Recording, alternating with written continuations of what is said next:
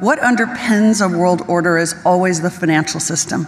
And what we're seeing in the world today, I think, is we are on the brink of a dramatic change where we are about to, and I'll say this boldly, we're about to abandon the traditional system of money and accounting and introduce a new one. And the new accounting is what we call blockchain. It means digital.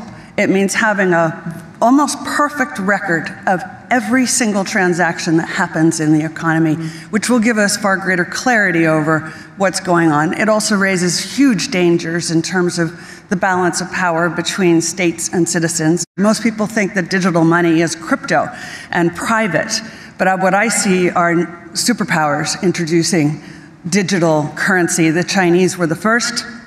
The US is on the brink, I think, of moving in the same direction. The Europeans have committed to that as well.